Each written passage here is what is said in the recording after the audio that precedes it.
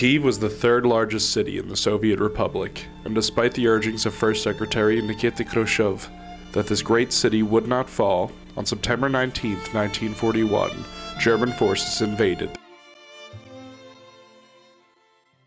On September 28, there was a special poster put on in many places in Kyiv, demanding or requesting actually that all Jews living in Kyiv, and they don't call them Jews actually in this announcement, they're using derogatory form, kaiks, have to gather at 8 o'clock in the morning at a certain place. It's the intersection of two streets in midtown Kyiv with their belongings, and they didn't, of course, mention in the this announcement poster that Jews would be taken to extermination site. Naturally, man is built in a way that it's not very easy to believe that such events can occur. When people hear about the Holocaust and Babi Yar, and when they don't have a personal connection to it, it's often very difficult for them to believe how it's possible for such an event to occur. So when you asked me the question, would they have tried to escape? That's an absolutely normal human reaction. If they're being killed, they should have tried to escape.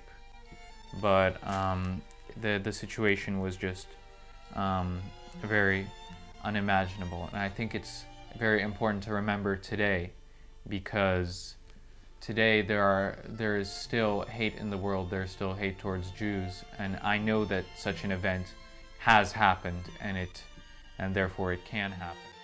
Perish Russian people, perish Ukrainian people, perish other people. Why we talk about Jews?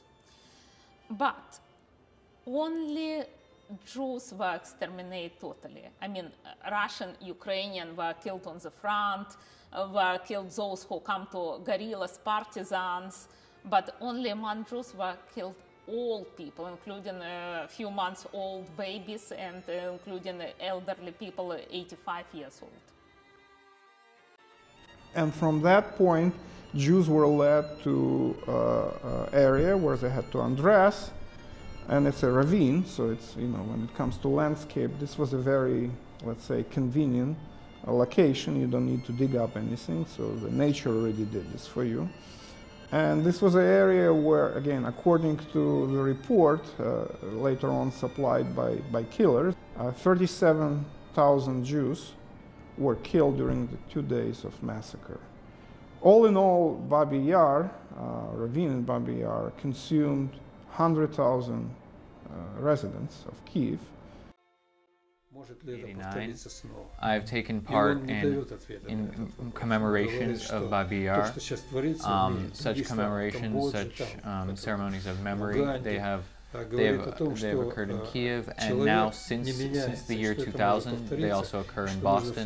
So for 13 years here in Boston, I have gone with my wife and with my son to commemorate Babi Yar on September 29th every year.